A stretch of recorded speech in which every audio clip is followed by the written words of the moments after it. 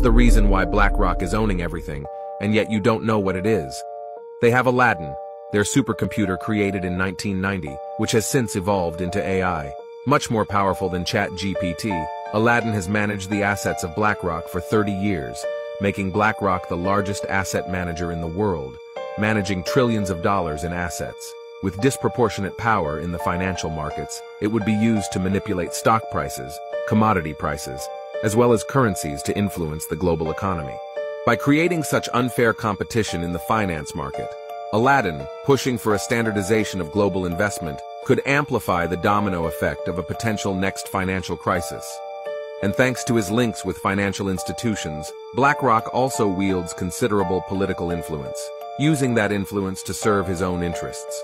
Not to mention that they have been hiding the operation of Aladdin for almost 30 years.